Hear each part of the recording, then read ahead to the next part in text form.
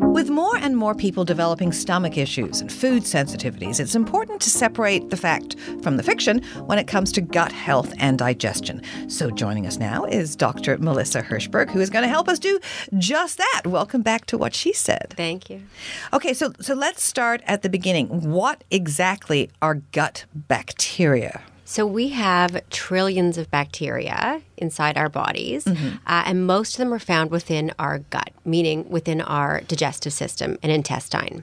So we have hundreds of different species that line our colon and intestines, and these bacteria, it's important for them to be in balance, and that's what we consider a healthy gut microbiota or a healthy gut flora.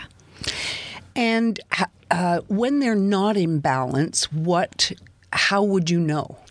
So it's hard to know exactly, but typically people might have symptoms of bloating or gas or constipation or diarrhea or just different digestive health symptoms. And that could trigger us to think, well, what about our gut flora? Let's think about our gut health. And it's tough because there's no specific way to test it per se. So it's one of those things we just always have to keep in mind and do our best to just try to create a good balance. So let me ask you, is this something that would be naturally in balance and then we eat something or do something that causes an imbalance, or are some people just born with an imbalance? So the food we eat creates the type of flora we have in our colon. So I mean, there's always a genetic component to everything. So, different people have different gut microbiota, and it's unique and individual. But we can also influence it by the foods we eat. So when we eat a diet that's rich in fruits and vegetables and beans and legumes and whole grains, so good fiber sources, the chances of us having a healthy gut microbiota are higher than if we were to eat a diet that's rich in, high sugar, high fat, and processed foods. Now, fiber can affect other things, because Christine, for example, has just been told to take psyllium because she has higher cholesterol. Higher cholesterol than my doctor is comfortable with. So it's true. So fiber is good because it can impact our cholesterol levels, especially soluble fiber. When we include that in our diet, that can help lower our cholesterol. And there's also a link between a healthy gut flora and lowered cholesterol and lower inflammation in general. So what would some of the symptoms be? You mentioned bloating or gas to find out that you didn't have.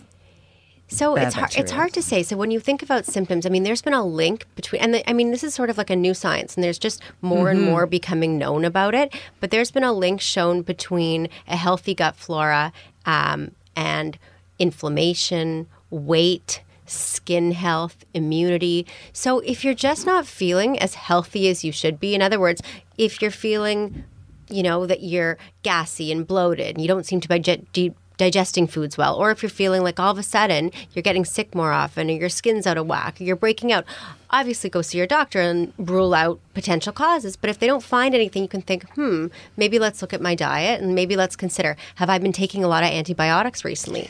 And if you've been on antibiotics, well, that can wipe out some of the good bacteria in your colon, and that might trigger you to think, well, maybe my gut flora is not in balance or as good as it should be.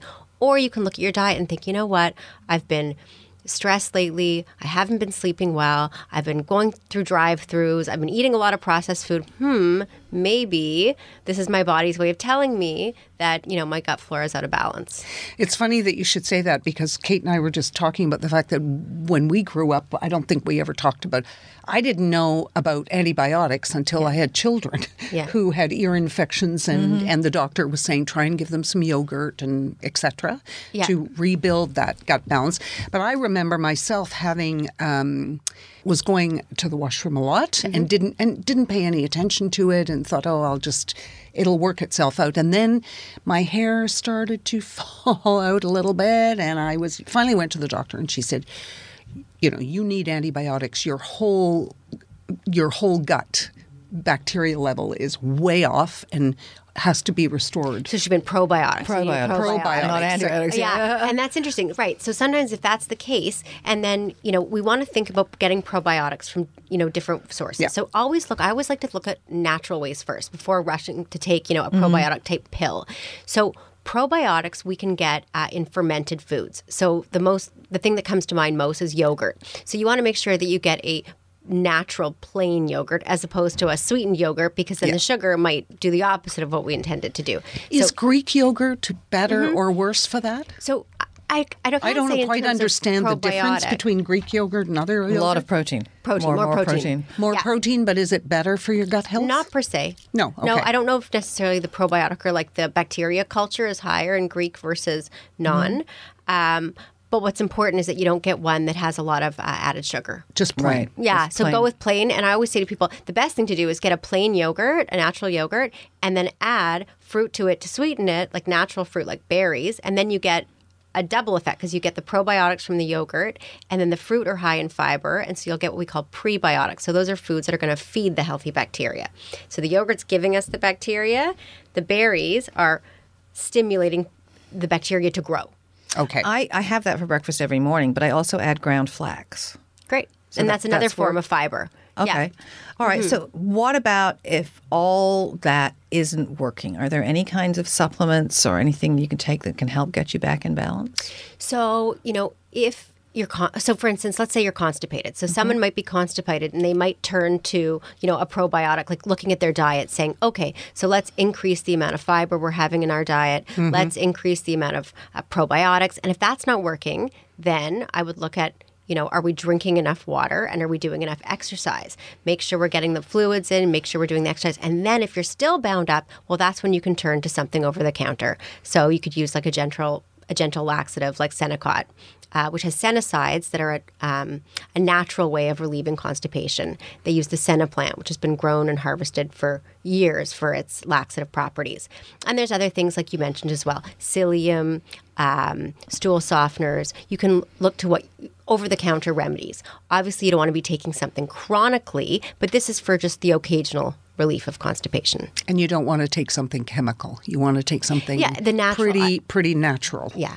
Because you're trying to rebuild something as opposed to... So, and that's, you take it overnight. It's not going to be. It's not like that stuff you have before you have a colonoscopy. That's going. No, it's more gentle. So you would take something like Senokot. You would take before bed, and it usually works within 6 to 12 hours. So overnight, so that when you wake up in the morning, you'd be more likely to have. Well, I think it's pretty natural, given that it's been, as I understand it, a natural laxative for like 3,500 years. Yeah. And your grandmother taught you how to. Yeah, I used to make her. She actually had bowel cancer, but I used to make her Senopod tea. She had like a jar full of like Senopods. They almost look like a snow pea pod, but brown. Yeah. And we used to make tea out of that because I don't think something like Senokot existed.